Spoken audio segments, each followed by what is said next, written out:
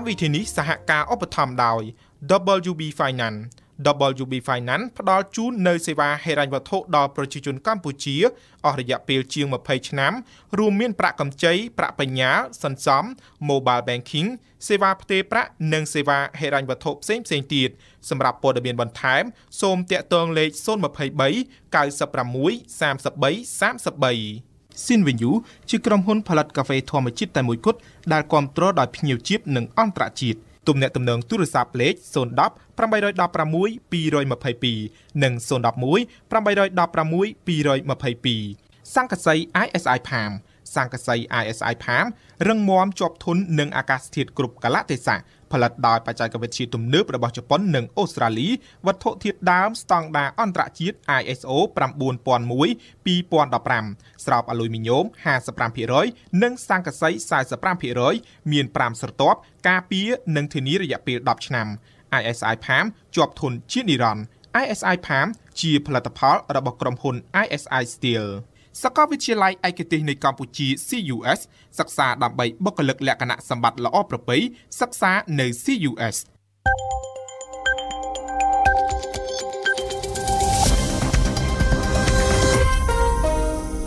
ជំរាបសួរលោកស្រីនាងកញ្ញាសូមស្វាគមន៍លោកអ្នកមកកាន់កម្មវិធីព័ត៌មានរបស់វិទ្យុបារាំងអន្តរជាតិ AFE នៅវេលានេះម៉ោង 1 រសៀលកម្មវិធីព័ត៌មានដោយអេងគឹមហុងស្ថានទូតកម្ពុជាប្រចាំនៅប្រទេសកូរ៉េខាងត្បូងបានឲ្យដឹងថាមានជនជាតិខ្មែរចំនួន2នាក់បានឆ្លង COVID-19 នៅកូរ៉េខាងត្បូង COVID-19 ផងដែរកម្ពុជារកឃើញអ្នកឆ្លង2នាក់ថែមទៀតខណៈដែលស្ត្រីជនជាតិអង់គ្លេសម្នាក់បានជាសះស្បើយ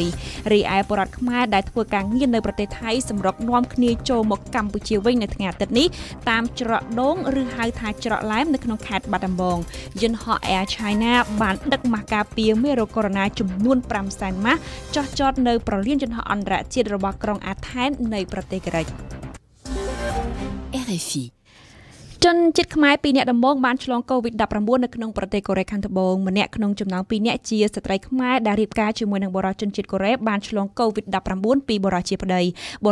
ដែលបានឆ្លង COVID-19 ពីក្មួយរស់នៅក្រុងដេគូដែលជាតំបន់ឆ្លង COVID-19 ខ្លាំងជាងគេនៅក្នុងប្រទេសកូរ៉េខាងត្បូងនេះបាត់តាមស្ថានឯកអគ្គរដ្ឋទូតកម្ពុជាប្រចាំនៅប្រទេសកូរ៉េខាងត្បូងសឿងភិរៈជូនព័ត៌មានពិស្ដាតាមរយៈទំព័រ Facebook របស់ស្ថានទូតកម្ពុជាប្រចាំកូរ៉េខាងត្បូងបានជូនដំណឹងជាបឋមនៅថ្ងៃសៅរ៍ទី21ខែមីនាឆ្នាំ2020មានជនជាតិខ្មែរចំនួន2នាក់ដែលជានារីខ្មែររៀបការស្វាមីកូរ៉េអាយុ23ឆ្នាំនិងម្ដាយអាយុ46ឆ្នាំរួមនឹងកូនប្រុសអាយុទើប3ខែដែលជាកូនកាត់នៅទីក្រុងប៊ូឆុនដែលស្ថិតនៅចម្ងាយប្រមាណ20គីឡូម៉ែត្រពីទីក្រុងសេអ៊ូលបានឆ្លង COVID-19 ពីប្តីរបស់គាត់ដែលប្តីរូបនោះបានឆ្លងពីក្មួយដែលមានផ្ទុក COVID-19 ពីទីក្រុងដេគូដែលជាតំបន់ឆ្លងខ្លាំងជាងគេនៅកូរ៉េបាទតាមស្ថានទូតខ្មែរនៅយប់ថ្ងៃទី21ខែមីនាក្រុមគ្រូពេទ្យកូរ៉េបានបញ្ជូនពួកគាត់ទៅមន្ទីរពេទ្យយ៉ុងជីនៅអ៊ីលសានដើម្បីពិនិត្យនិងព្យាបាលស្ថានទូតខ្មែរតាមរយៈទំព័រ Facebook របស់ខ្លួនដដែលបញ្ជាក់ថាប្តីរបស់នារីខ្មែររូបនោះត្រូវបានគេពិនិត្យឃើញមាន COVID-19 នៅថ្ងៃទី7ខែមីនាឆ្នាំ2020កន្លងទៅនិងត្រូវបានដាក់ឲ្យនៅដាច់ដោយឡែកនិងព្យាបាលចិត្តជាសះស្បើយរួចទៅហើយបច្ចុប្បន្នស្ថានទូតបាននឹងកំពុងតែប្រមូលព័ត៌មានច្បាស់ការបន្ថែមទៀតនិងធ្វើការសម្របសម្រួលជាមួយក្រសួងការបរទេសកូរ៉េអាជ្ញាធរសុខាភិបាលមន្ទីរពេទ្យអ៊ីលសានយ៉ុងជីនិងអាជ្ញាធរពាក់ព័ន្ធផ្សេងទៀតបន្ថែមពីនោះកំពុងបញ្ជូនមន្ត្រីចុះទៅមន្ទីរពេទ្យដោយផ្ទាល់ដើម្បីធ្វើការតាមដានពីស្ថានភាពសុខភាពរបស់ពួកគាត់នាព្រឹកថ្ងៃទី22ខែមីនានេះបើតាមការអះអាងរបស់ស្ថានទូតខ្មែរនៅព្រឹកថ្ងៃទី22ខែមីនានៅថ្ងៃសៅរ៍ទី21ខែមីនាម្សិលមិញកូរ៉េខាងត្បូងបានរកឃើញអ្នកឆ្លង COVID-19 ចំនួន98ករណីបន្ថែមទៀតដែលធ្វើឲ្យអ្នកឆ្លងនៅក្នុងប្រទេសនេះបានកើនឡើងដល់ 8,897 ករណីនេះបើតាមមជ្ឈមណ្ឌលគ្រប់គ្រងនិងការពារជំងឺរបស់កូរ៉េ KCDC ចំណែកអ្នកឆ្លង COVID-19 ហើយបានស្លាប់មានចំនួន104នាក់ដែលភាគច្រើនគឺជាមនុស្សចាស់និងអ្នកដែលមានជំងឺស្រាប់អត្រាមរណៈនៃ COVID-19 គិតត្រឹមថ្ងៃសៅរ៍ទី21ខែមីនាគឺមានត្រឹមតែ 1.17% ប៉ុណ្ណោះចំណែកមនុស្សដែលមានអាយុលើសពី80ឆ្នាំមានអត្រាស្លាប់ខ្ពស់ជាងពលគឺ 10.46% ចាលោកអ្នកស្ដាប់ក៏ត្រឹមថ្ងៃទី22ខែមីនាកម្ពុជាបានរកឃើញអ្នកផ្ទុកជំងឺ COVID-19 ចំនួន2អ្នកបន្ថែមទៀតដែលធ្វើឲ្យចំនួននេះបានកើនឡើងដល់ទៅ53ករណីហើយអ្នកផ្ទុក2អ្នកនេះគឺជាអ្នកទេសចរជនជាតិបារាំងនៅក្នុងខេត្តព្រះសីហនុគួរបញ្ជាក់ដែរថាស្របពេលដែលកម្ពុជារកឃើញអ្នកឆ្លងថ្មី2អ្នកនេះក៏មានដំណឹងល្អផងដែរថាស្ត្រីជនជាតិអង់គ្លេសម្នាក់ដែលផ្ទុកជំងឺ COVID-19 ត្រូវបានអាជ្ញាធរសុខាភិបាលកម្ពុជាព្យាបាលឲ្យជាសះស្បើយនិងត្រូវអនុញ្ញាតឲ្យចាក់ចេញពីមន្ទីរពេទ្យនៅថ្ងៃនេះព័ត៌មានពិស្ដាយើងស្ដាប់ហ្វាសំណប់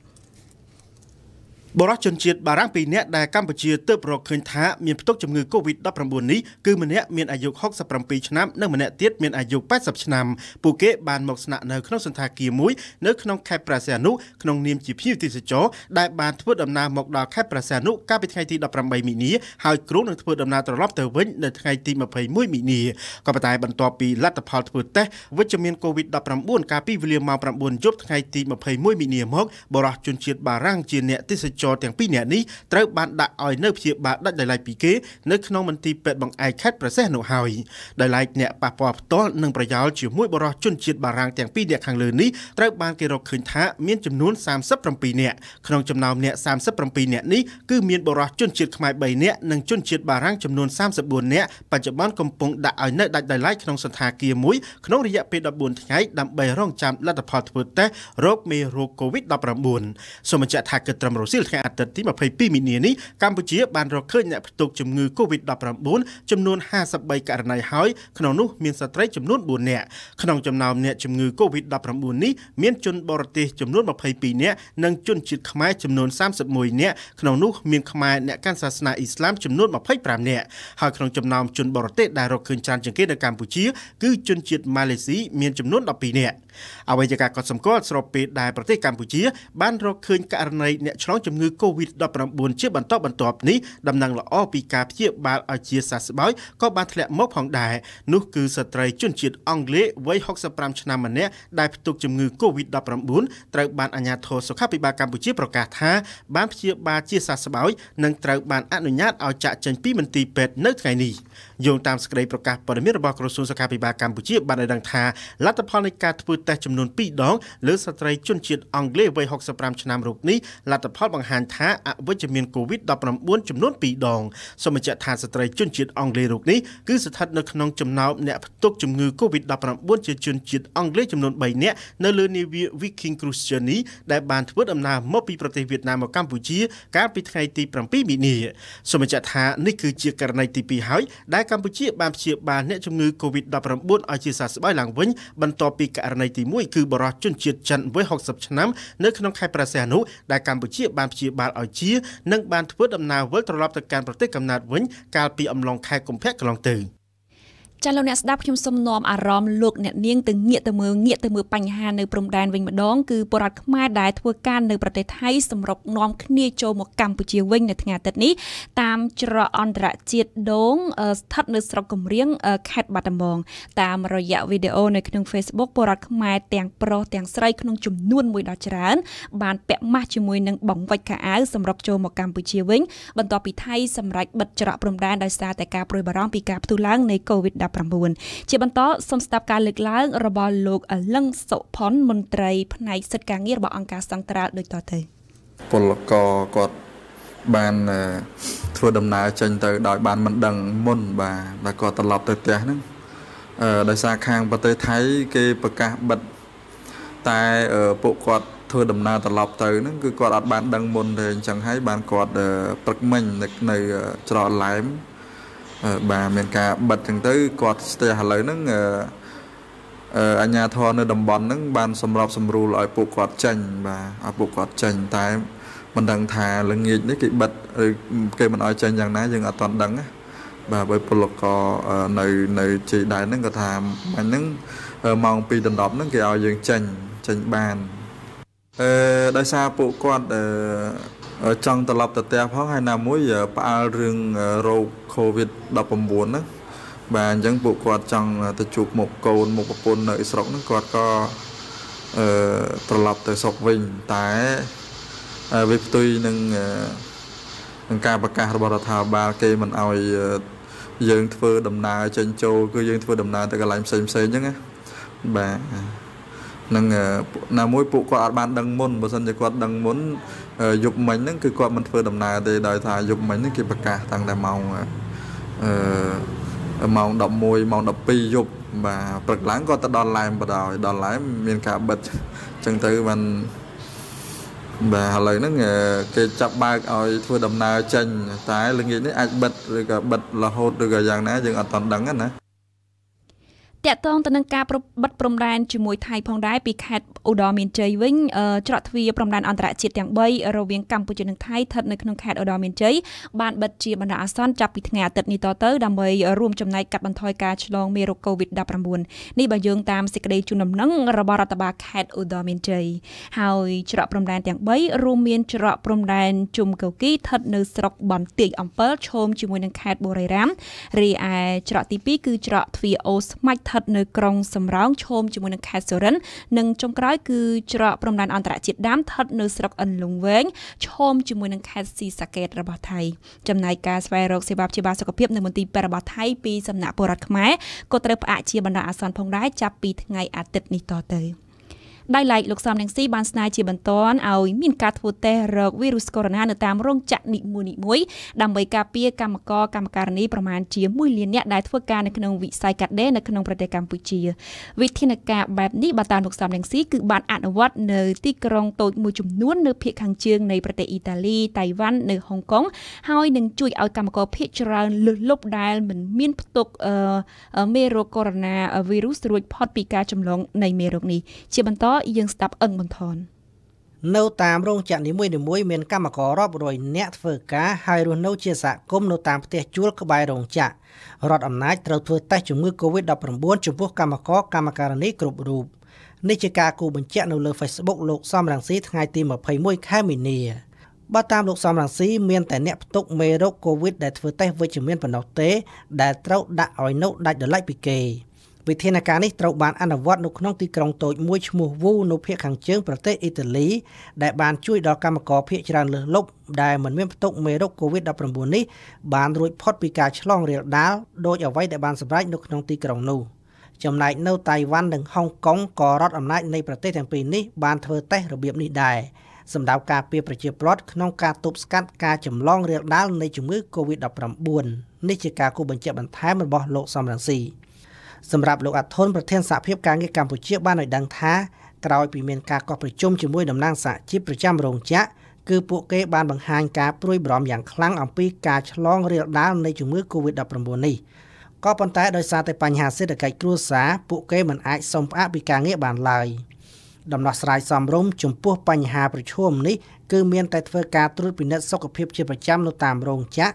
និងអនុវត្តវិធានការអនាម័យទៅតាមការណែនាំរបស់ក្រសួងសុខាភិបាល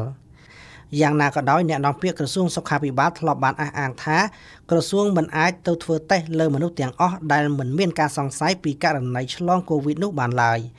ការធ្វើតេស្តគឺទាល់តែបុគ្គលនោះស្ថិតនៅក្នុងការសង្ស័យខ្ពស់ដូចជាមានអាការៈក្តៅខ្លួនខ្លាំងឬអ្នកនោះធ្លាប់មានទំនាក់ទំនងស្និទ្ធជាមួយនឹងអ្នកកើតជំងឺ COVID-19 នេះ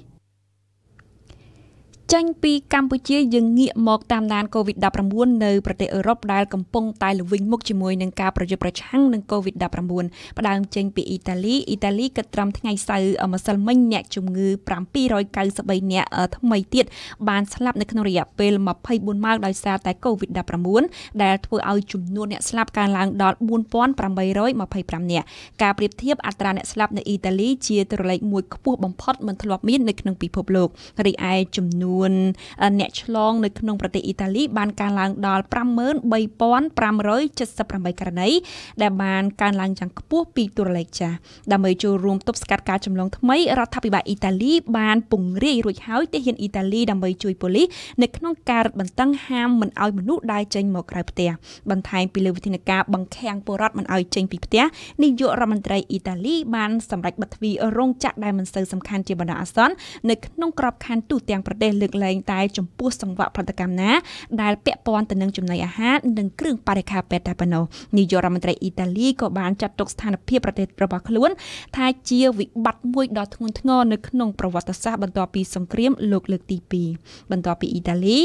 បារាំងចំនួនអ្នកស្លាប់ដោយសារតែ COVID-19 កើនឡើងដល់562អ្នកហើយបន្ទាប់ពីអ្នកជំងឺ112អ្នកបានស្លាប់កាលពីថ្ងៃសៅរ៍ម្សិលមិញនេះរីឯចំនួនអ្នកឆ្លងក៏បានហក់ឡើងដល់ទៅចំនួន 14,459 អ្នកផងដែរក្នុងនោះអ្នកជំងឺ 1,525 អ្នកកំពុងស្ថិតនៅក្នុងស្ថានភាពធ្ងន់ធ្ងរអាមេរិកចំនួនអ្នកស្លាប់ដោយសារតែ COVID-19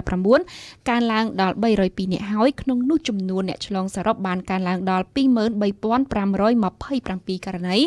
ខណៈករណីឆ្លងច្រើនជាងគេស្ថិតនៅក្នុងរដ្ឋញូវយ៉កហើយបច្ចុប្បន្នរដ្ឋទាំង50នៅក្នុងសហរដ្ឋអាមេរិកសុទ្ធតែមានកូវីដ -19 ដោយឡែកអូស្ត្រាលីបន្ទាប់ពីប្រជាជនមួយចំនួនបំពេញលើបម្រាមជួបជុំរបស់រដ្ឋាភិបាលលោក Scott Morrison នាយករដ្ឋមន្ត្រីអូស្ត្រាលីបានព្រមានពីការអនុវត្តវិធានការបិទប្រទេសដើម្បីបង្ការនិងទប់ស្កាត់ការឆ្លង COVID-19 រដ្ឋមន្ត្រីក្រសួងសុខាភិបាលអូស្ត្រាលីបានរិះគន់ធ្ងន់ធ្ងរទៅលើការប្រមូលផ្ដុំគ្នាយ៉ាងគគ្រឹកគគ្រេងដែលជាការជួបជុំមួយមានអ្នកចូលរួមរាប់ពាន់អ្នកស្ថិតនៅលើឆ្នេរខ្សាត់ប៊ុនឌីដែលជាតំបន់មួយដ៏ពេញនិយមរបស់ទីក្រុងស៊ីដនីកាលពីថ្ងៃសុក្រកន្លងទៅមែនទែនទៅអូស្ត្រាលីធូរស្រាលជាងប្រទេសនៅតំបន់អឺរ៉ុបផ្សេងទៀតដែលមានមនុស្សស្លាប់ដោយសារតែ COVID-19 តែ7អ្នកប៉ុណ្ណោះនៅទូទាំងប្រទេសអូស្ត្រាលីខណៈដែលអ្នកឆ្លងសរុបមានចំនួន874ករណីគិតត្រឹមថ្ងៃសៅរ៍ម្សិលមិញជុំវិញបញ្ហាប្រឈមទាំងអស់នេះចិនពុំបានអបដៃឈរមើលឡើយគឺតាមរយៈយន្តហោះ Air China បានដឹកម៉ាស់ការពារមេរោគកូវីដ -19 ចំនួន 500,000 ម៉ាស់បានចុះចតនៅប្រលានយន្តហោះអន្តរជាតិរបស់ទីក្រុងអាថែននៅប្រទេសក្រិកកាលពីថ្ងៃសៅរ៍ម្សិលមិញម៉ាស់សម្រាប់ការពារពីមេរោគកូវីដ -19 ជាអំណោយរបស់ក្រុមហ៊ុនអគ្គិសនីរដ្ឋចិនដែលមានភាគហ៊ុន 25% នៅក្នុងក្រុមហ៊ុនផ្គត់ផ្គង់អគ្គិសនីរបស់ក្រិកនៅមុនប្រទេសក្រិកយន្តហោះដឹកម៉ាស់ចំនួន 1 លានម៉ាស់បានហោះចេញពីទីក្រុងប៉ារីប្រទេសបារាំងកាលពីថ្ងៃពុធកន្លងទៅដូច្នេះថាតើការផ្ដល់ជំនួយម៉ាស់រាប់លានដល់ប្រទេសដែលកំពុងជួបវិបត្តិ COVID-19 ជានយោបាយការទូតថ្មីរបស់ចិនឬក៏យ៉ាងណាយើងស្ដាប់ឈៀងបុផាប្រទេសចិនមិនថានៅក្នុងនាមជាក្រុមហ៊ុនឬក៏រដ្ឋាភិបាលទេគឺបានចេញមកផ្ដល់ជំនួយសម្ដៅបណ្ដាប្រទេសអឺរ៉ុបដែលកំពុងប្រឈមខ្លាំងទៅនឹងវិបត្តិជំងឺរាតត្បាត COVID-19 នៅថ្ងៃសៅរ៍ម្សិលមិញម៉ាស់ចំនួន 500,000 ដែលជាជំនួយរបស់ក្រុមហ៊ុនអគ្គិសនីរដ្ឋចិនត្រូវបានដឹកទៅដល់ទីក្រុងអាថែនប្រទេសក្រិកហើយនឹងត្រូវបញ្ជូនបន្តទៅកាន់មន្ទីរពេទ្យជាទីដែលម៉ាស់មានការខ្វះខាតខ្លាំងសម្រាប់បុគ្គលិកពេទ្យនៅសប្តាហ៍នេះក្រុមគ្រូពេទ្យចិនពីរក្រុមបានធ្វើដំណើរទៅដល់ប្រទេសអ៊ីតាលីនៅក្នុងកាយវិការសាមគ្គីភាពជាមួយនឹងអ៊ីតាលីដែលជាប្រទេសអឺរ៉ុបលើកដំបូងគេដែលបានចុះហត្ថលេខាទៅលើកិច្ចព្រមព្រៀងផ្លូវមួយខ្សែក្រវ៉ាត់មួយជាមួយប្រទេសចិនចំណែកឯមហាសេដ្ឋីជែកម៉ាវិញបានប្រកាសផ្ដល់ជំនួយជាម៉ាស់ចំនួន2លានសម្រាប់បណ្ដាប្រទេសអឺរ៉ុបដូចជាបែលហ្ស៊ិកអេស្ប៉ាញនិងអ៊ីតាលីជាដើមបារាំងឯណោះវិញដែលខ្វះខាតម៉ាស់ហើយនឹងកំពុងប្រឈមទៅនឹងការលួចម៉ាស់ពីមន្ទីរពេទ្យទើបតែទទួលបានម៉ាស់សម្រាប់បុគ្គលិកពេទ្យចំនួន1លានពីអង្គការនៅក្នុងស្រុកចិនចំនួន2អាចថានេះគឺជាកាយវិការសងគុណវិញពីព្រោះថារដ្ឋាភិបាលបារាំងកាលពីខែមុនបានបញ្ជូនគ្រឿងបរិក្ខារពេទ្យ17តោនទៅទីក្រុងវូហានដែលរងគ្រោះមុនគេដោយសារតែមេរោគកូវីដ -19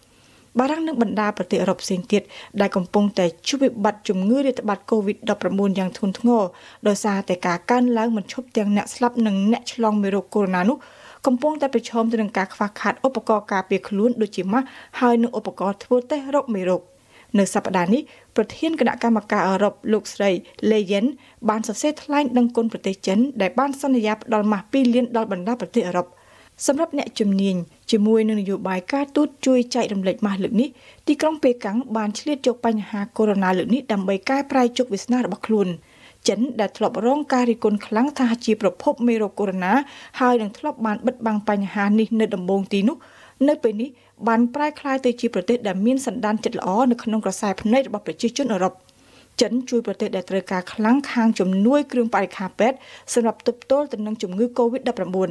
នេះគឺនៅមិនទាន់យាមពីវិធានការដាក់បង្ខាំងមនុស្សនៅក្នុងផ្ទះដ៏មានប្រសិទ្ធភាពរបស់ចិនដែលប្រទេសកាន់តែច្រើនបានអនុវត្តតាមដើម្បីកាត់បន្ថយការចម្លងមេរោគកូវីដ -19 នោះទេ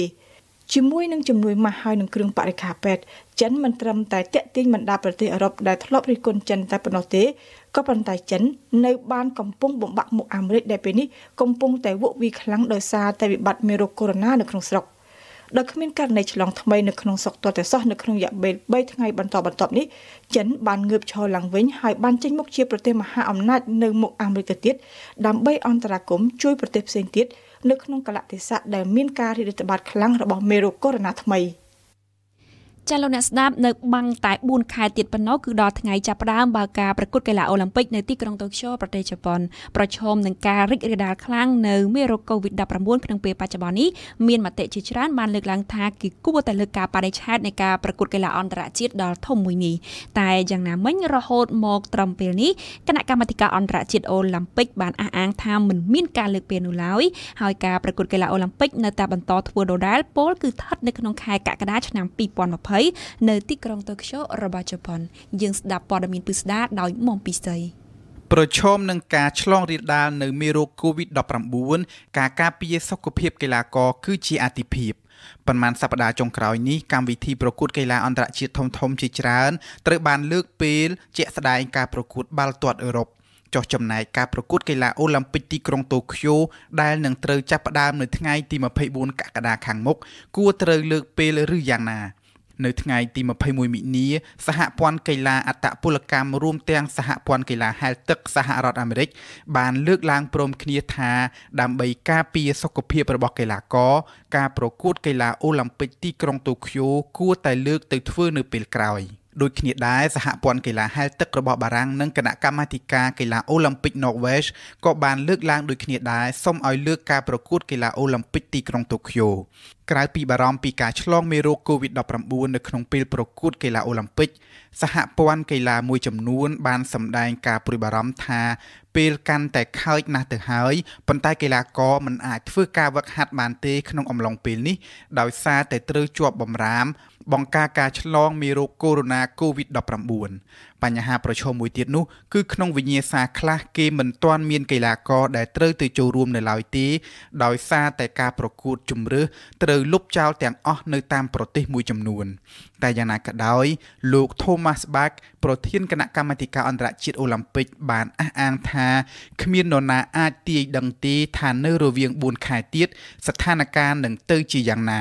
អ្វីៗនឹងអាចប្រសើរឡើងវិញក៏ថាបានដូច្នេះបើសម្រេចលើកពេលប្រកួតនៅពេលនេះគឺវាជារឿងមួយតក់ក្រហល់ពេក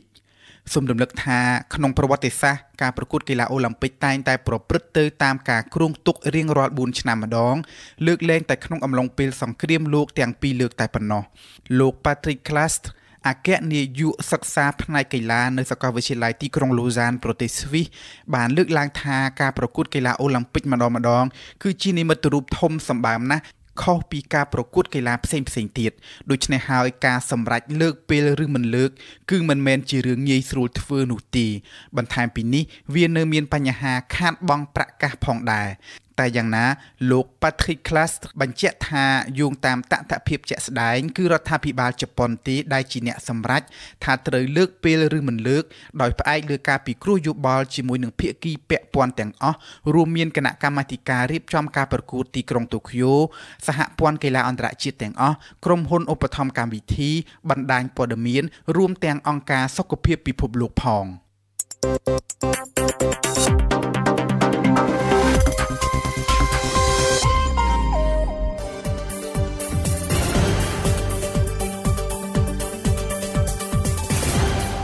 វិទ្យុបារាំងអន្តរជាតិ AFE 92 MHz នៅភ្នំពេញនិងសៀមរាប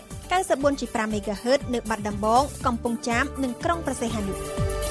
ចាលោកអ្នកស្ដាប់ជាទីគោរពលោកអ្នកនាងកំពុងតែបើកស្ដាប់កម្មវិធីព័ត៌មានរបស់វិទ្យុបារាំងអន្តរជាតិ AFE ការផ្សាយរបស់យើងជាបន្តទៅទៀតនេះដំបូងគឺជានីតិបច្ចុប្បន្នភាពពិភពលោកប្រចាំសប្ដាហ៍រៀបចំជូនដោយប៉ុនសុផាន់ក្រោយមកទៀតគឺជានីតិព្រឹត្តិការណ៍កម្ពុជាប្រចាំថ្ងៃរបស់អង្គប៊ុនថនថ្ងៃនេះគាត់បានដាក់ជាសំណួរថាតើបញ្ហា COVID-19 វាគឺជាការវាស់ស្ទង់សមត្ថភាពដឹកនាំរបស់រដ្ឋាភិបាលកម្ពុជាបានយ៉ាងដូចម្តេចហើយចុងបញ្ចប់នៃកម្មវិធីព័ត៌មានរបស់យើងគឺជានីតិប្រវត្តិសាស្ត្រពិភពលោករៀបចំជូនដោយសេងឌីណាបច្ចុប្បន្នភាពពិភពលោកក្នុងសប្តាហ៍នេះត តានៅទូទាំងពិភពលោកនៅក្នុងសប្តាហ៍នេះមានព្រឹត្តិការណ៍សំខាន់អ្វីខ្លះបានកើតឡើងយើងស្ដាប់ការសរុបព្រឹត្តិការណ៍ទាំងអស់នោះឡើងវិញដោយប៉ុនសុភ័ណ្ឌដូចតទៅយើងសូមផ្ដើមនីតិបច្ចុប្បន្នភាពពិភពលោកប្រចាំសប្តាហ៍នេះដោយនិយាយអំពីជំងឺ COVID-19 នៅក្នុងប្រទេសបារាំងការវិវត្តមេរោគកូវីដ -19 បានបង្ខំឲ្យរដ្ឋាភិបាលពង្រឹងវិធានការបន្ថែមដើម្បីទប់ស្កាត់ការឆ្លងរាលដាលវិធានការបន្ថែមនេះត្រូវបានប្រកាសដោយប្រធានាធិបតីម៉ាក្រុងនៅយប់ថ្ងៃច័ន្ទដែលជាអន្តរាគមន៍លើកទី2របស់លោកបន្ទាប់ពីអន្តរាគមន៍លើកទី1កាលពីថ្ងៃប្រហ័សទី12ខែមិនិនានៅក្នុងបទសម្ភាសន៍និងបទអន្តរាគមន៍ជាលើកទី2រយៈពេល30នាទីលោកម៉ាក្រុងបានប្រកាសឲ្យប្រជាជនទាំងអស់ស្ថិតនៅតែក្នុងផ្ទះលើកលែងតែក្នុងករណីចាំបាច់បំផុតលោកម៉ាក្រុងបានចាត់ទុកយុទ្ធនាការប្រយុទ្ធប្រឆាំងនឹង COVID-19 ដោយជាការធ្វើសង្គ្រាមហើយពាក្យសង្គ្រាមនេះត្រូវបានលោកម៉ាក្រុងប្រើដល់ទៅ6ដងវិធានការថ្មីប្រកាសដោយលោកម៉ាក្រុងផ្ដើមចូលជាធរមានចាប់ពីម៉ោង12ថ្ងៃត្រង់នៅថ្ងៃអង្គារទី17មិនិនាដែលមានរយៈពេលយ៉ាងតិច15ថ្ងៃចំណែកសហភាពអឺរ៉ុបវិញក៏បានប្រកាសបិទព្រំដែនរយៈពេល30ថ្ងៃដើម្បីទប់ស្កាត់ការឆ្លងរីករាលដាលមេរោគកូវីដ -19 ដែលរហូតមកទល់នឹងពេលនេះបានសម្លាប់មនុស្សរាប់ពាន់នាក់នៅលើពិភពលោកសម្រាប់ប្រធានក្រុមប្រឹក្សាអឺរ៉ុបវិធានការបិទព្រំដែនរង្វង់សហភាពអឺរ៉ុបមានគោលដៅផងដែរដើម្បីសម្រាលបន្ទុកប្រព័ន្ធសុខាភិបាលរបស់ប្រទេសអឺរ៉ុបសហភាពអឺរ៉ុបដែលមានសមាជិក28ប្រទេសដែលរាប់ទាំងអង់គ្លេសផងនឹងបិទព្រំដែនរបស់ខ្លួនជាលើកទី1នៅក្នុងប្រវត្តិសាស្ត្រដើម្បីទប់ស្កាត់ការឆ្លងរីករាលដាលនៃមេរោគកូវីដ -19 នៅក្នុងសន្និសីទកាសែតកាលពីថ្ងៃច័ន្ទម្សិលមិញនៅទីក្រុងព្រីសែលប្រធានគណៈកម្មការអឺរ៉ុបបាននិយាយថាសហភាពអឺរ៉ុបនឹងបិទព្រំដែនជាបណ្ដោះអាសន្នរបស់ខ្លួនរយៈពេល30ថ្ងៃហើយនឹងអាចពន្យាពេលបន្ថែមទៀតបើសិនជាចាំបាច់តាមប្រធានគណៈកម្មការអឺរ៉ុបវិធានការបិទព្រំដែននេះនឹងអនុវត្តទៅលើប្រជាជនដែលធ្វើដំណើរមកពីប្រទេសក្រៅរង្វង់សហភាពអឺរ៉ុបចំណែកឯមន្ត្រីទូតបុគ្គលិកសុខាភិបាលដូចជាគ្រូពេទ្យជាដើមហើយនឹងការដឹកជញ្ជូនទំនិញថ្នាំពេទ្យគឺនៅតែអាចបន្តចរាចរណ៍ដូចមុននៅក្នុងសន្និសីទថ្លែងទៅកាន់ប្រជាជនបារាំងកាលពីយប់ថ្ងៃច័ន្ទម្សិលមិញដែរប្រធានាធិបតីបារាំងដែលជាអ្នកជំរុញឲ្យមានការបិទព្រំដែនសហភាពអឺរ៉ុបនេះបានលម្អិតថាព្រំដែនរបស់សហភាពអឺរ៉ុបទាំងមូលនឹងត្រូវបិទចាប់តាំងពីម៉ោង12ថ្ងៃត្រង់នៅថ្ងៃអង្គារនេះ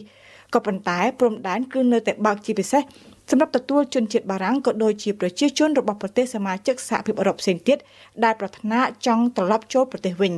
ដោយប្រកាសបិទព្រំដែនសហភាពអឺរ៉ុបចាប់ពីថ្ងៃអង្គារនេះតទៅគណៈកម្មការអឺរ៉ុបកំពុងតែចង់ស្ដារមុខមាត់របស់ខ្លួនឡើងវិញបន្ទាប់ពីបានរងការរិះគន់ថាយឺតយ៉ាវមិនព្រមចាត់វិធានការដើម្បីទប់ស្កាត់ការរីករាលដាលមេរោគកូវីដ -19 នៅមុនវិធានការបិទព្រំដែនសហភាពអឺរ៉ុបទាំងមូលទៅទៀតប្រទេសសមាជិកអឺរ៉ុបមួយចំនួនបានចាត់វិធានការរួចហើយដាច់ដោយឡែករៀងៗខ្លួនដូចជាប្រទេសអូទ្រីសជាដើមដែលបានបិទព្រំដែនមិនអនុញ្ញាតឲ្យអ្នកដែលបានធ្វើដំណើរមកពីប្រទេសអ៊ីតាលីចូលទឹកដីរបស់ខ្លួន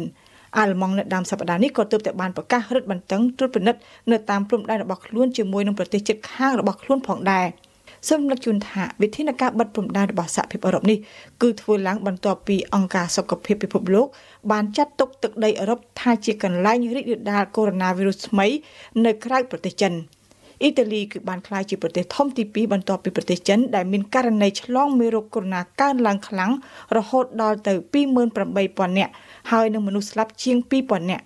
អេស្ប៉ាញបានក្លាយជាប្រទេសសំខាន់ទី2នៅអឺរ៉ុបបន្ទាប់ពីអ៊ីតាលីជាមួយនឹងករណីឆ្លង 9,000 ករណីដែលនៅក្នុងនោះមនុស្សចំនួន 309 នាក់បានស្លាប់ដោយសារតែកូវីដ -19 នៅប្រទេសបារាំងឯនេះវិញអាជ្ញាធរបានលើកឡើងពីស្ថានភាពឆ្លងរីករាលដាលកូវីដ -19 ដ៏លឿននិងគួរព្រួយបារម្ភព្រោះថាបារាំងពេលនេះគឺមានអ្នកស្លាប់ដោយសារតែកូវីដ -19 ដល់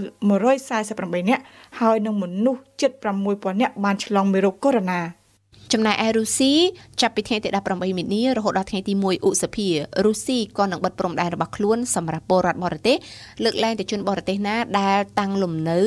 រស់នៅអចិន្ត្រៃយ៍នៅក្នុងប្រទេសរុស្ស៊ីយើងងាកមកនិយាយអំពីថ្ងៃទី18ខែមិនិនាវិញលោកស្រីប្រធានគណៈកម្មការអឺរ៉ុប Ursula von der Leyen បានទទួលស្គាល់នៅថ្ងៃពុធទី18មិនិនាថាពីដំបូងឡើយអ្នកទទួលខុសត្រូវនយោបាយអឺរ៉ុបទាំងអស់សុទ្ធតែបានមើលស្រាលអំពីទំហំនៃគ្រោះថ្នាក់បង្កឡើងដោយជំងឺ COVID-19 នេះគឺជាប្រសាសន៍របស់លោកស្រីនៅក្នុងបទសម្ភាសន៍ជាមួយនឹងសារព័ត៌មាន Alamangbil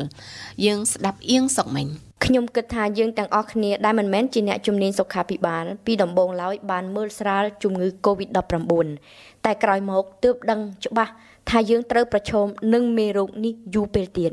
នេះគឺជាប្រសាសន៍របស់លោកស្រីប្រធានគណៈកម្មការអឺរ៉ុបទៅកាន់សារព័ត៌មានអាល្លឺម៉ង់ដែលអះអាងបន្ថែមទៀតថាវិធានការដែលគេយល់ថាខ្លាំងជ្រុលកាលពី 2-3 សប្តាហ៍មុននោះคล้ายទៅជាចំណាត់ការដែលចាំបាច់បំផុតត្រូវតែប្រកាន់យកនៅពេលនេះពីព្រោះអឺរ៉ុបបានคล้ายទៅជាចំណុចផ្ទុះកូវីដ -19 ថ្មីខ្លាំងជាងគេបំផុតទៅហើយនៅលើពិភពលោកបារាំងវិញតាមរយៈសម្ដីរបស់រដ្ឋមន្ត្រីទទួលបន្ទុកថវិកាជាតិ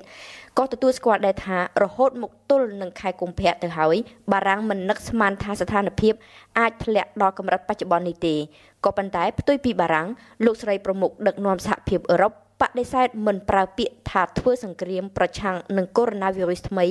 ដោយអ្វីដែលលោកអេម៉ានូអែលម៉ាក្រុងបានប្រើឡើយលោកស្រីបានអះអាងថាក្នុងនាមលោកស្រីផ្ទាល់លោកស្រីមិនប្រើពាក្យសង្គ្រាមទេតែលោកស្រីយល់អំពីមូលហេតុដែលជំរុញឲ្យលោកប្រធានាធិបតីបារាំងប្រើពាក្យនេះដោយចង់សម្ដៅថាកូវីដ -19 ថ្មីគឺជាសត្រូវគួរឲ្យព្រួយបារម្ភបំផុតសម្រាប់រដ្ឋមន្ត្រីក្រសួងសេដ្ឋកិច្ចអាល្លឺម៉ង់វិញលោកយល់ថាតាំងពីដំបូងមកសហរដ្ឋអាមេរិករបស់លោក Donald Trump កាន់តែមើលស្រាលជំងឺ COVID-19 ជាងបណ្ដាប្រទេសមួយចំនួននៅអឺរ៉ុបទៀតយើងសង្ឃឹមថាសហរដ្ឋអាមេរិកអាចគ្រប់គ្រងស្ថានភាពបានដើម្បីប្រយោជន៍ទាំងអស់គ្នាពីព្រោះគ្មាននរណាម្នាក់ចង់ឃើញសេដ្ឋកិច្ចពិភពលោកធ្លាក់ក្នុងវិបត្តិសេដ្ឋកិច្ចដើរថយក្រោយគ្រប់គ្រងលែងកើតនោះឡើយនៅថ្ងៃនោះផងដែរចិនបានប្រកាសបណ្ដេញអ្នកសារព័ត៌មានអាមេរិកជាច្រើនអ្នកចេញពីប្រទេសចិនម៉ាកាវនិងហុងកុងបើតាមសេចក្តីប្រកាសរបស់រដ្ឋអំណាចចិននៅថ្ងៃពុធទី18មីនាគឺអាជ្ញាធរចិនទុករយៈពេលកំណត់ចំនួន10ថ្ងៃឲ្យអ្នកកាសែតអាមេរិកដែលពាក់ព័ន្ធទាំងនោះប្រគល់បានអនុញ្ញាតឲ្យយកព័ត៌មាននៅស្រុកចិនយកទៅឲ្យអាជ្ញាធរវិញដែលនេះមានសេចក្តីស្មើនឹងការបណ្ដេញចេញតែម្ដងភ្លាមប្រមុខការទូតអាមេរិកបានសម្ដែងការសោកស្ដាយនិងបានស្នើឲ្យអាជ្ញាធរចិនគិតគូរពិចារណាឡើងវិញនៅថ្ងៃដដែលនោះផងដែរក្រុមហ៊ុន Facebook និង Google បានពិភាក្សាជាមួយនឹងអាជ្ញាធរនៅក្នុងទីក្រុង Washington ជុំវិញការដាក់កម្មវិធីតាមដានពីព័ត៌មានរបស់បុគ្គលម្នាក់ប្រឆាំងទៅនឹងការរាលដាលនៃ COVID-19 នេះបើតាមការចុះផ្សាយរបស់សារព័ត៌មានអាមេរិក Washington Post នៅថ្ងៃពុធគម្រោងនេះគឺចង់ប្រមូលព័ត៌មានអំពីទីតាំងរបស់ពលរដ្ឋអាមេរិកតាមរយៈទូរស័ព្ទដៃនិងការប្រើវាជាលក្ខណៈអនាមិកដើម្បីកំណត់ផែនទីនិងការរីកសាយភាយនៃជំងឺនេះដើម្បីប៉ាន់ស្មានថាតើមានតម្រូវការសុខាភិបាលចាំបាច់ដែរឬទេនៅក្នុងសេចក្តីថ្លែងការណ៍មកកាន់ Washington Post អ្នកនាំពាក្យ Google លោក Johnny Lu បានអះអាងថាវិធីរុករកដែលអាចប្រមូលព័ត៌មានទីតាំងលក្ខណៈអនាមិកនេះអាចជួយប្រឆាំងនឹងជំងឺ COVID-19 បានចំណែកនៅថ្ងៃប្រហ័សទី19ខែមីនានៅក្នុងពេលដែលអាស៊ីប្រឹងទប់កុំឲ្យមានការរាតត្បាតជាលើកទី2តំបន់ផ្សេងនៃភពផែនដីតាំងតែពីអឺរ៉ុបដល់អូស្ត្រាលីព្រមទាំងសហរដ្ឋអាមេរិកដែលមិនសូវអើពើពីមុនសុទ្ធតែស្ថិតនៅក្នុងស្ថានភាពត្រៀមអាសន្នកម្រិតខ្ពស់ទាំងអស់គ្នា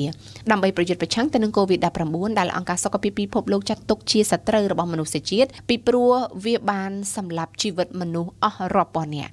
ហើយសហរដ្ឋអាមេរិកបានសម្រេចប្រើច្បាប់ដូចក្នុងសម័យសង្គ្រាមនៅអូប៉ាទ្វីបកូរ៉េនាវាប៉ែតយោធាវិញកំពុងតែចេញដំណើរមកជួយសេវាសុខាភិបាលស៊ីវិលអៀងសុកមិញរាយការណ៍ព័ត៌មាននេះចាការរាតត្បាតនៃជំងឺ COVID-19 លើទឹកដីសហរដ្ឋអាមេរិកបានឈានចូលដល់ដំណាក់កាលថ្មីកាន់តែធ្ងន់ធ្ងរមួយកម្រិតទៀតនៅថ្ងៃប្រហ័សទី19មីនានេះដោយគេរាប់ឃើញមានស្លាប់ចំនួន118នាក់និងអ្នកឆ្លងមេរោគកូវីដ ថ្មីដល់ទៅជាង 7700 នាក់ក្នុងនោះ2នាក់ជាសមាជិកសភាផងប្រធានាធិបតីអាមេរិក Donald Trump ដែលធ្លាប់តែមើលស្រាល COVID-19 ពីមុនបានអំពាវនាវឲ្យពលរដ្ឋអាមេរិកគ្រប់ជំនាន់ទាំងក្មេងទាំងចាស់ហ៊ានលះបង់ដើម្បីជាតិនិងប្រមូលផ្ដុំកម្លាំងរួបរวมគ្នាដោយក្នុងសម័យសង្គ្រាមលោកលើកទី2ដោយហេតុតែអាមេរិកកំពុងតែធ្វើសង្គ្រាមជាមួយនឹងសត្រូវគ្មានរូបនាវាប៉ែតយោធា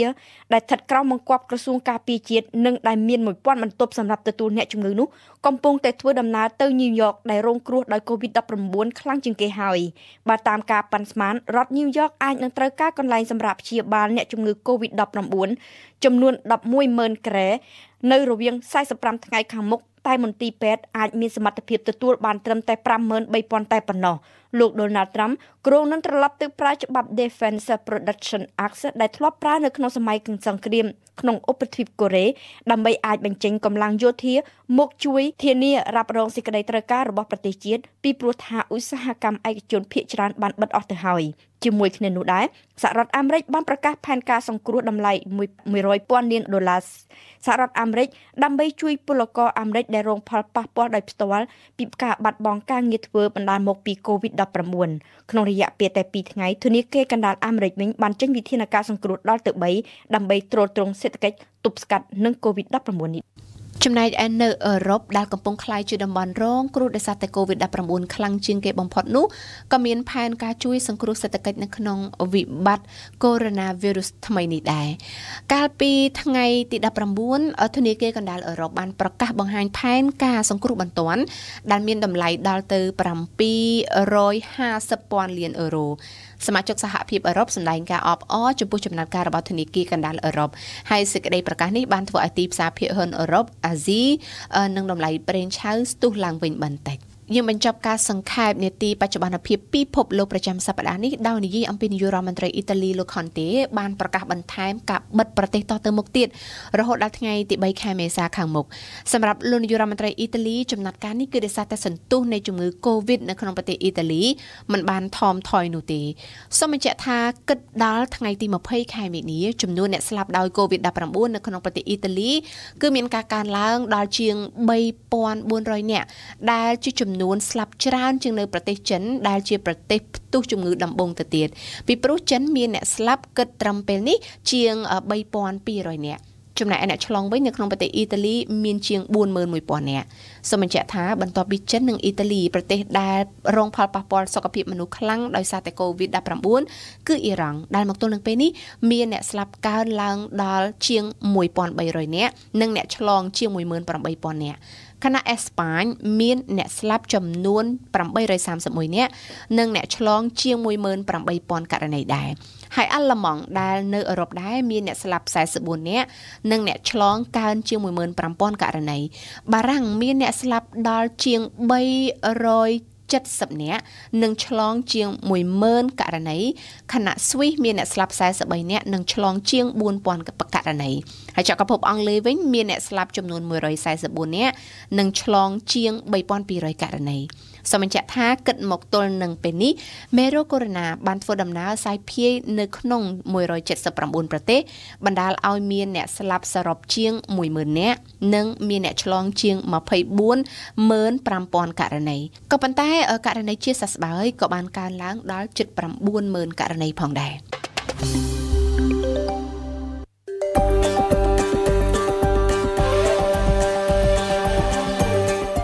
ព័ត៌មានកម្ពុជាព័ត៌មានតំបន់និងអន្តរជាតិបទវិភាគបទសម្ភាសន៍និងបទយោការភូមិសាស្ត្រនយោបាយសុខភាពនិងអនាម័យរៀនភាសាបារាំងប្រវត្តិសាស្ត្រនិងអក្សរសិល្ប៍ខ្មែរមាននៅតែវិទ្យុបារាំងអន្តរជាតិ RFI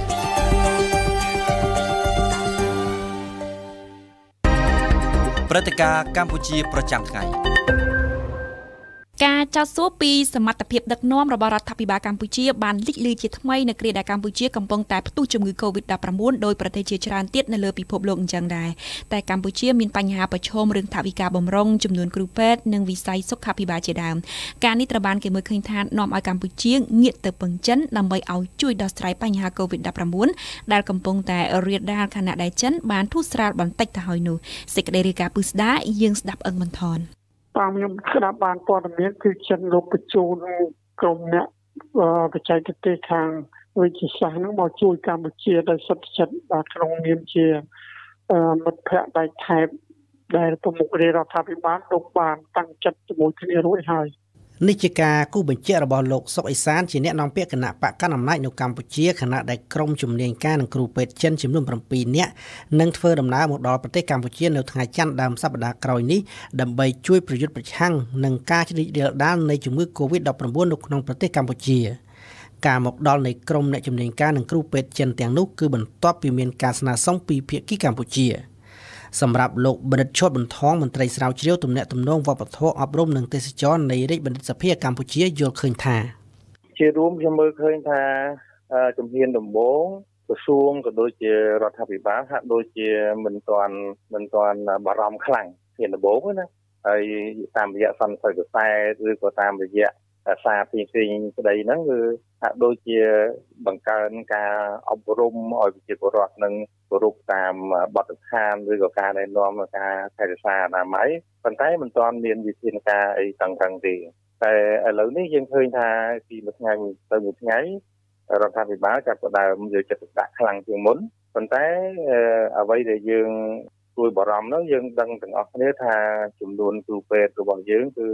មិនច្រើនទេហើយសម្ភារៈឬក៏មន្ទីរសម្រាប់ព្យាបាលរបស់យើងហ្នឹងក៏មិនមានច្រើនទេបើសិនជាការរីករាលដាលដោយការរំពឹងទុកឬក៏ដូចជាបទពិសោធន៍នៃប្រទេសមួយចំនួនដូចជាប្រទេសអ៊ីតាលីដូចជាអេស្ប៉ាញបារាំងឬក៏ស្អីជាដើមហ្នឹងវាអាចជាយើងនឹងជួបការលំបាកលោកបណ្ឌិតប៉ាច័ន្ទរឿនប្រធានមជ្ឈមណ្ឌលទស្សនវិជ្ជាអនុវត្តនិងសិលធម៌កម្ពុជាបើបណ្ឌិតជារួមខ្មែរយើងបើប្រៀបធៀបទៅនឹងប្រទេសក្នុងតំបន់ណាដូចប្រទេសសិង្ហបុរីយើងឃើញថាខ្មែរយើងរៀងចាប់ផ្ដើមការទប់ស្កាត់នឹងរៀងយឺតជាងគេបន្តិចដោយសារតែថ្នាក់ដឹកនាំយើងរៀងមើលស្រាលអតិពលនិងផលវិបាកផលប៉ះពាល់នឹងគ្រោះថ្នាក់នៃ COVID-19 ហ្នឹងដែលធ្វើឲ្យយើងនឹងចាប់ផ្ដើមរៀបចំខ្លួនដើម្បីប្រឈមមុខនឹងជំងឺនឹងរៀងយឺតយ៉ាវប៉ុន្តែនៅក្នុងរយៈពេលប្រមាណសប្តាហ៍នេះខ្ញុំសង្កេតឃើញថាអាជ្ញាធរមានសមត្ថកិច្ចជាពិសេសក្រសួងសុខាភិបាលហើយបីដូចជាធ្វើកិច្ចការងារយ៉ាងសស្រាក់សស្រាំបាទដៃដល់ជាងទោះបីជាយើងពិនិត្យជារួមសមត្ថភាពនិងគុណភាពនៃប្រព័ន្ធសុខាភិបាលយើងនៅមានកម្រិតតាក់ទងនឹងការតាមដានតាក់ទងនឹងសមត្ថភាពនៅក្នុងការត្រួតពិនិត្យអីហ្នឹងវាអាចរៀងចំណាយពេលរយៈពេលយូរប៉ុន្តែការផ្ដល់ព័ត៌មានជាប្រចាំថ្ងៃការធ្វើសន្និសីទកាសែតដើម្បីឲ្យប្រជាជនដឹងហើយប្រកាសប្រាប់ប្រជាជនអំពីវិធីទប់ទល់និងវិធីការពារឲ្យប្រជាជនចូលរួមកុំឲ្យមានការផិតភ័យខ្ញុំថាជាវិធីល្អដើម្បីឲ្យប្រជាជននឹងចូលរួមប្រឈមពីព្រោះការទប់ស្កាត់ការរីករាលជំងឺនេះបើសិនបើប្រជាជនចូលរួមគឺมันអាចធ្វើបានជោគជ័យទេលោកសុកអេសានយើងយល់ថាជំងឺនេះវាជាជំងឺថ្មីដែលយើងទាំងអស់គ្នាមិនធ្លាប់ស្គាល់ហើយមិនដឹងអំពីលក្ខណៈសម្បត្តិរបស់វាយ៉ាងម៉េចអញ្ចឹងទេការដែលកម្ពុជាមិនទាន់មានឲ្យកម្ពុជាគិតយ៉ាងម៉េចក៏ប៉ុន្តែកន្លងទៅនេះយើងដឹងហើយការប្រុងប្រៀបចំដើម្បីទប់ស្កាត់ជាមុនរបស់រដ្ឋាភិបាលគឺរដ្ឋាភិបាលកម្ពុជាយើងបានម្ចាស់ការរួចហើយបាទត្រៀមលក្ខណៈសម្បត្តិរួចហើយអញ្ចឹងវាបានកើតឡើងភ្លាមគឺថាយើងមានវិធានការទប់ស្កាត់ភ្លាមបាទមិនអញ្ចឹងទេចំនួនតួលេខ53នេះมันអាចខិតនៅត្រឹមតែប៉ុណ្្នឹងទេវារាប់រយទៅទៀតហើយបាទក៏ប៉ុន្តែដោយសារការខិតខំប្រឹងប្រែងរបស់រដ្ឋាភិបាលម្ចាស់ការទប់ស្កាត់ជំងឺនេះហើយបានជាយើងបានស្ថិតនៅក្នុងកម្រិតទាបជាងគេក្នុងបណ្ដាប្រទេសក្នុងសមាគមអាស៊ាននេះឯងបាទលោកបណ្ឌិតឈុតបន្ថងតែយ៉ាងណាក៏ដោយខ្ញុំបានឃើញថាគ្រូពេទ្យរបស់យើងរដ្ឋាភិបាលក៏ដូចជាថ្មីៗនេះយើងឃើញរដ្ឋាភិបាលបានបង្កើតគណៈកម្មការចម្រុះមួយ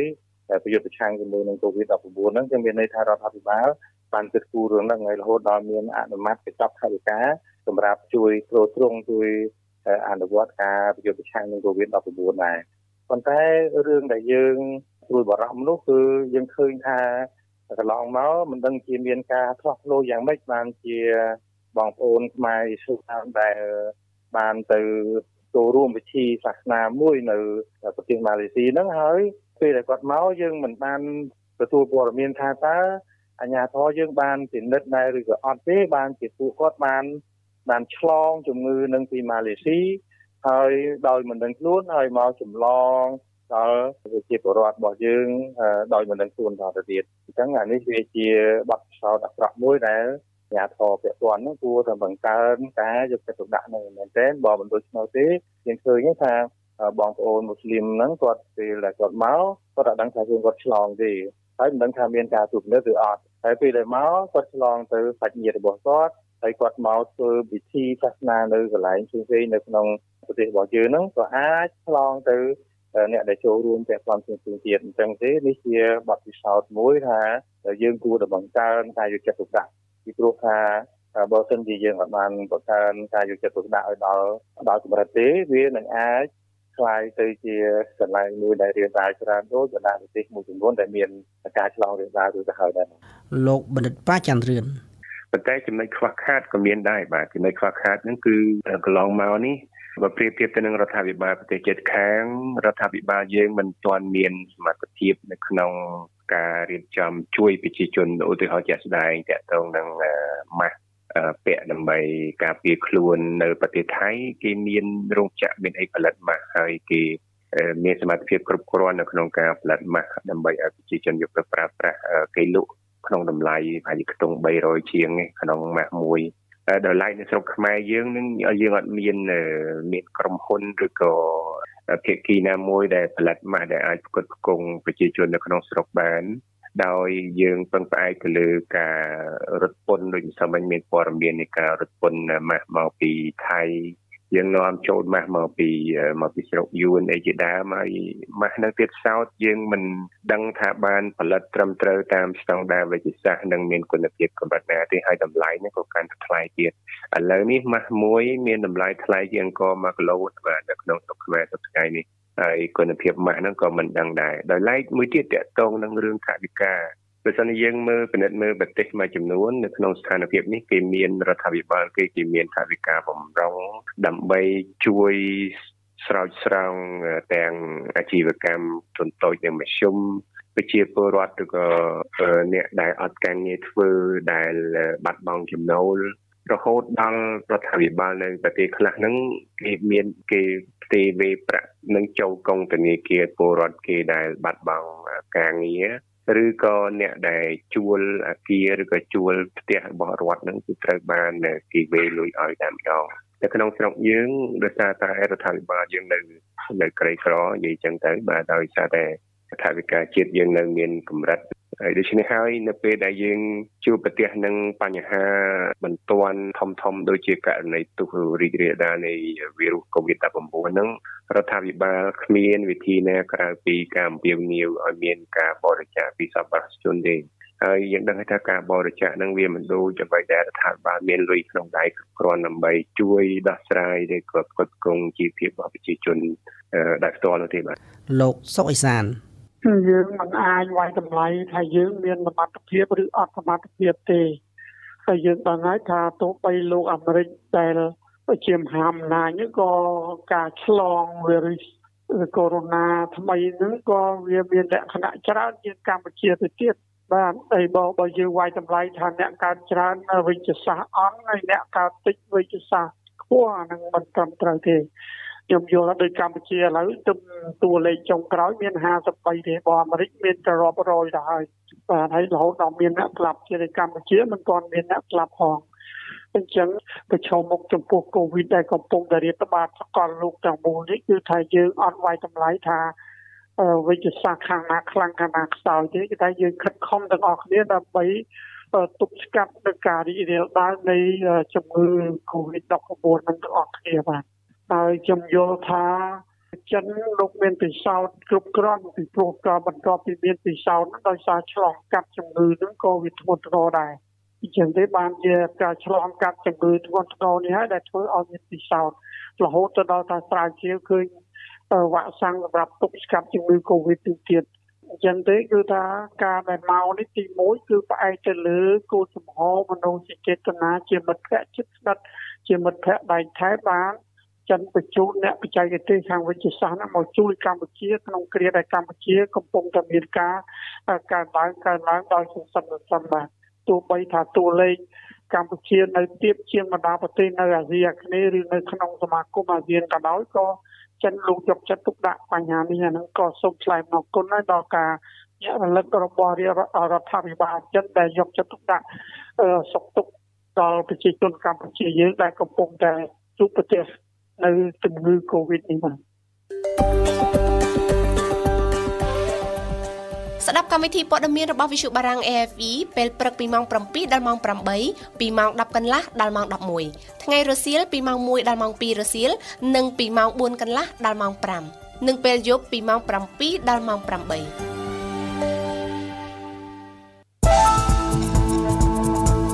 ប្រវត្តិសាស្ត្រពិភពលោក នៅក្នុងនីតិប្រវត្តិសាស្ត្រពិភពលោកនាសប្តាហ៍នេះសេងឌីណាសូមរៀបរាប់អំពីដំណើររឿងនៃការយល់ដឹងរបស់មនុស្សជាតិយើងតាក់ទងទៅនឹងពន្លឺជាពិសេសផ្ដោតទៅលើល្បឿននៃពន្លឺនិងលក្ខណៈពិសេសនៃពន្លឺដែលអាចធ្វើដំណើរឆ្លងកាត់ភាពទទេនៃអវកាសដោយមិនត្រូវការអ្វីជាសារធាតុចម្លងសូមអញ្ជើញស្ដាប់ដូចតទៅ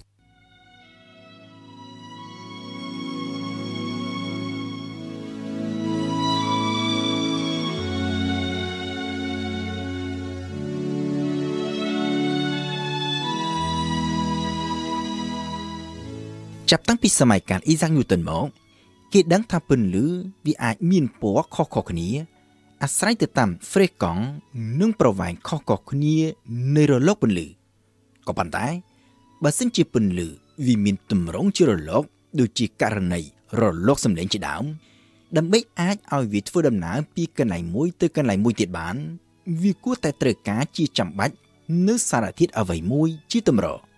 គេដឹងថាសំឡេងត្រូវការជាចាំបាច់នៅសារធាតុដូចជាម៉ូលេគុលខ្យល់ទឹកឬសារធាតុអ្វីផ្សេងទៀត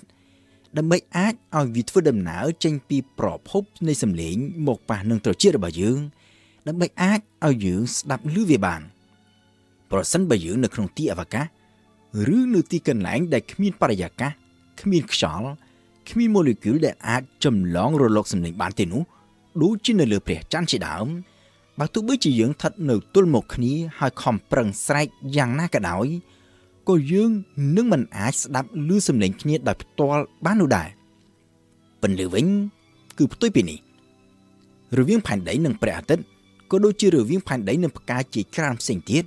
គឺសុទ្ធតែត្រូវខណ្ឌចែកដាច់ចេញពីគ្នាដោយភាពទទេនៃទីអវកាសក៏ប៉ុន្តែបើទោះបីជាយ៉ាងនេះក៏ដោយពន្លឺដែលចេញពីព្រះអាទិត្យក៏ដូចជាចេញពីផ្កាអស់ទាំងនោះ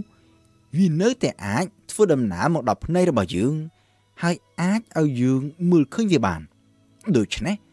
សំណួរចោទឡើងថាតើហេតុអ្វី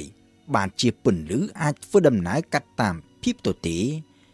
ដោយមិនចាំបាច់ត្រូវការសារធាតុចម្លងទាល់តែសោះបែបនេះបានទៅវិញដំណើរវិវត្តនៃចំណេះដឹងរបស់មនុស្សដែលអាចឈានទៅដោះស្រាយចម្ងល់នេះបានចាប់ផ្ដើមឡើងកាលពីចុងសតវត្សទី17ហើយចាប់ផ្ដើមចេញពីតារាវិទូដាណាម៉ាមួយរូបឈ្មោះថា Ole Rømer នៅក្នុងអំឡុងឆ្នាំ1570 Rømer បានចំណាយពេលជាច្រើនឆ្នាំនៅក្នុងទីក្រុងប៉ារីដើម្បីសង្កេតនិងសិក្សាអំពីព្រះច័ន្ទរបស់ភពព្រហស្បតិ៍ជាពិសេសផ្ដោតលើសូរគ្រាសលើភពព្រហស្បតិ៍ពូលគឺបាតុភូតដែលកើតមានឡើងនៅពេលដែលព្រះច័ន្ទរបស់ភពព្រហស្បតិ៍ធ្វើដំណើរកាត់ចំពីមុខបាំងពន្លឺព្រះអាទិត្យហើយចាំងស្រមោលទៅលើផ្ទៃនៃភពព្រហស្បតិ៍នៅក្នុងការសង្កេតនិងកត់ត្រាយ៉ាងលម្អិត Ole Rømer បានផ្ដោតអារម្មណ៍ទៅលើភាពចម្លែកមួយដែលតារាវិទូបារាំងដើមកំណត់អ៊ីតាលីម្នាក់ឈ្មោះថា Giovanni Cassini បានសង្កេតនិងកត់ត្រាទុកកាលពីមុនគឺសូរគ្រាសនៅលើភពព្រហស្បតិ៍នេះវាមានចន្លោះពេលខុសៗគ្នាគេដឹងថាព្រះច័ន្ទរបស់ភពព្រហស្បតិ៍ធ្វើដំណើរជុំវិញភពនៅក្នុងគន្លងតារាវិថីមួយដ៏ទៀងទាត់ដូច្នេះបាតុភូតសូរគ្រាសដែលកើតឡើងនៅពេលដែលព្រះច័ន្ទធ្វើដំណើរពេញមួយជុំមកដល់កាត់ចំពីមុខរវាងព្រះអាទិត្យនិងភពព្រហស្បតិ៍វាក៏គួរតែកើតមាននៅក្នុងចន្លោះពេលមួយទៀងទាត់ទៅតាមថេរវេលានៃគន្លងតារាវិថីមួយជុំនេះផងដែរក៏ប៉ុន្តែអ្វីដែលកាស៊ីនីបានឃើញគឺវាផ្ទុយពីនេះទាំងស្រុងតាមការសង្កេតនៅខែខ្លះគេឃើញថាបាតុភូតសូរគ្រាសដែលកើតឡើងដោយព្រះច័ន្ទរបស់ភពព្រហស្បតិ៍ជាពិសេសព្រះច័ន្ទឈ្មោះ Io ធ្វើដំណើរមកដល់កាត់ចំពីមុខភពព្រហស្បតិ៍នោះវាឆាប់កើតឡើងជាងនៅខែផ្សេងទៀតហើយភាពខុសគ្នានេះវាអាចកើតមានរហូតដល់ទៅប្រមាណជា10នាទីឯណោះតាមរយៈការសង្កេតអស់រយៈពេលជាច្រើនឆ្នាំហើយបូករួមជាមួយនឹងទិន្នន័យដែលបន្សល់ទុកដោយ Cassini Ole Rømer បានកត់សម្គាល់ឃើញថាសូរគ្រាសលើភពព្រហស្បតិ៍នេះវាឆាប់កើតមាននៅពេលដែលគន្លងរបស់ភពផែនដីខិតទៅជិតនឹងភពព្រហស្បតិ៍ហើយសូរគ្រាសនេះត្រូវពន្យាពេលហើយក្រកើតឡើងជាងមុននៅពេលដែលគន្លងរបស់ភពផែនដីចេញឆ្ងាយពីភពព្រហស្បតិ៍សំដៅទៅផ្នែកម្ខាងទៀតនៃព្រះអាទិត្យចេញពីការសង្កេតនេះ Ole Rømer បានសន្និដ្ឋានថាតាមការពិតទៅសូរគ្រាសលើភពព្រហស្បតិ៍នេះវាកើតឡើងនៅក្នុងចន្លោះពេលដូចគ្នាយ៉ាងទៀងទាត់ដោយគ្មានប្រែប្រួលនោះទេក៏ប៉ុន្តែ ការដែលគេសង្កេតមើលពីផែនដីនេះទៅឃើញមានប្រែប្រួលគឺដោយសារតែចម្ងាយរវាងផែនដីនិងភពព្រហស្បតិ៍មានការប្រែប្រួលហើយពន្លឺត្រូវការពេលក្នុងការធ្វើដំណើរកាត់តាមទីអវកាសនៅពេលដែលភពផែនដីខិតទៅជិតភពព្រហស្បតិ៍រូបភាពសូរគ្រាសវាឆាប់មកដល់ផែនដីហើយនៅពេលដែលភពផែនដីខិតចេញឆ្ងាយសូរគ្រាសកើតឡើងនៅក្នុងពេលដូចគ្នាក៏ប៉ុន្តែយើងក្រមើលឃើញវាជាងមុនដោយសារតែចម្ងាយវាឆ្ងាយជាងមុនហើយពន្លឺក៏ត្រូវការពេលយូរជាងមុនដើម្បីធ្វើដំណើរពីភពព្រហស្បតិ៍មកភពផែនដីរបស់យើងជាការប៉ុណ្ណាថាទាល់តែច្រើនសតវត្សក្រោយមកទៀតទើបគេអាចគណនារកឃើញល្បឿននៃពន្លឺដោយសក្តិបានក៏ប៉ុន្តែទោះជាយ៉ាងណាអ្វីដែល Ole Rømer បានរកឃើញនៅពេលនោះវាគឺជាចំណុចចាប់ផ្ដើមដ៏ចម្បងមួយដើម្បីអាចឲ្យអ្នកប្រាជ្ញផ្សេងទៀតមានការយល់ដឹងកាន់តែច្បាស់អំពីធម្មជាតិនៃពន្លឺហើយអ្នកប្រាជ្ញមួយរូបទៀតដែលបានដើរតួនាទីយ៉ាងសំខាន់នៅក្នុងការយល់ដឹងអំពីពន្លឺនេះគឺអ្នកប្រាជ្ញ Scotland ឈ្មោះថា James Clerk Maxwell ត្រូវបានគេចាត់បញ្ចូលទៅក្នុងចំណោមអ្នកប្រាជ្ញដ៏សំខាន់បំផុតនៅក្នុងប្រវត្តិរបស់មនុស្សជាតិយើងរួមជាមួយនឹងអ្នកប្រាជ្ញដូចជា Isaac Newton និង Albert Einstein ជាដើមនៅក្នុងចន្លោះឆ្នាំ1861និងឆ្នាំ1862 Maxwell បានសិក្សាលម្អិតទៅលើគំនិតនិងពិសារបស់ Michael Faraday ស្ដីអំពីទំនាក់ទំនងរវាងអគ្គិសនីនិងម៉ាញ៉េទិកហើយបានសរសេរចេញទៅជាសមីការគណិតវិទ្យាដែលអាចបញ្ជាក់ថាម៉ាញ៉េទិកនិងអគ្គិសនីនេះវាមិនមែនជាកម្លាំងពីរដាច់ពីគ្នានោះទេក៏ប៉ុន្តែគឺជាកម្លាំងតែមួយដែលគេឲ្យឈ្មោះថាអេឡិចត្រូម៉ាញ៉េទិកនៅក្នុងចំណោមសមីការជាច្រើនដែល Maxwell បានរកឃើញមានសមីការមួយដែលបង្ហាញអំពីលក្ខណៈពិសេសនៃរលកអេឡិចត្រូម៉ាញ៉េទិកដែលអាចធ្វើដំណើរកាត់ភាពទទេនៃទីអវកាសបានដោយមិនត្រូវការសារធាតុចម្លងក៏ប៉ុន្តែក្នុងពេលជាមួយគ្នាសមីការរបស់ Maxwell នេះវាក៏បានបង្ហាញនៅចំណុចដ៏សំខាន់មួយទៀតដែលគេមិនបានរំពឹងទុកពីមុនគឺលើកបឿននៃរលកអេឡិចត្រូម៉ាញ៉េទិកឆ្លងកាត់លំហអវកាសនេះវាដូចគ្នាទៅនឹងលើកបឿននៃពន្លឺចេញពីសមីការនេះ Maxwell ក៏បានទាញនូវសេចក្តីសន្និដ្ឋានមួយថាពន្លឺមិនមែនត្រឹមតែមានល្បឿនស្មើនឹងអេឡិចត្រូម៉ាញ៉េទិកនោះទេក៏ប៉ុន្តែតាមការពិតទៅពន្លឺនេះផ្ទាល់វាគឺជារលកអេឡិចត្រូម៉ាញ៉េទិកហើយដូច្នេះហើយបានជាពន្លឺអាចធ្វើដំណើរឆ្លងកាត់ភាពទទេនៃទីអវកាសបានដោយមិនចាំបាច់ត្រូវការឲ្យមានអ្វីទាំងអស់ជាសារធាតុចម្លងលើពីនេះទៅទៀត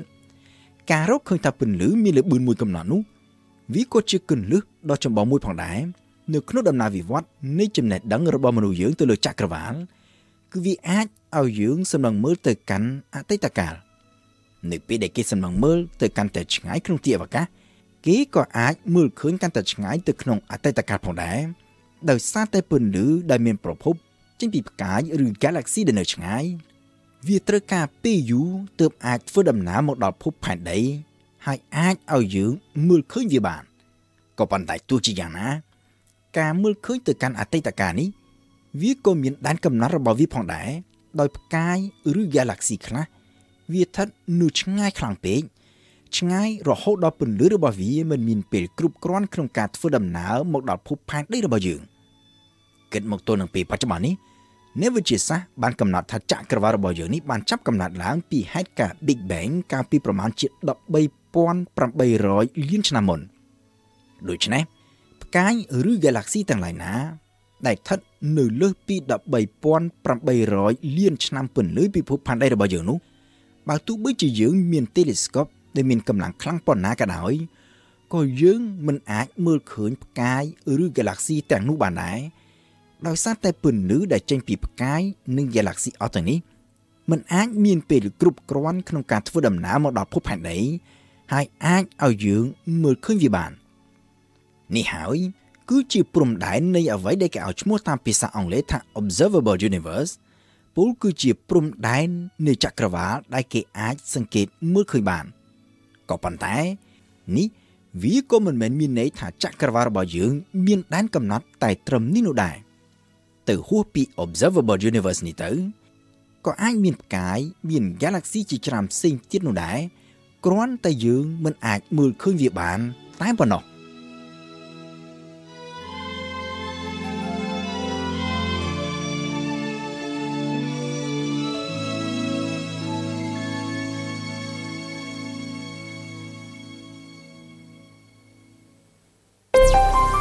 RFI RFI ចាលោកអ្នកស្ដាប់ជាទីគោរពកម្មវិធីព័ត៌មាន1ម៉ោងពេញរបស់វិទ្យុបារាំងអន្តរជាតិ RFI នៅរសៀលថ្ងៃអាទិត្យនេះបានមកដល់ទីបញ្ចប់ទៅហើយអរគុណភក្ដីភាពរបស់អស់លោកអ្នកនាងដែលតែងតែគាំទ្រកម្មវិធីផ្សាយរបស់យើងពេលឆ្លៀតពេលនេះអរគុណតារារដ្ឋផងដែរដែលបានជួយខ្ញុំផ្នែកបច្ចេកទេសហើយនៅពេលនេះខ្ញុំអេងគឹមហុងនិងក្រុមការងារនៃការផ្សាយជាខេមរៈភាសាទាំងអស់សូមអរគុណនិងសូមជម្រាបលា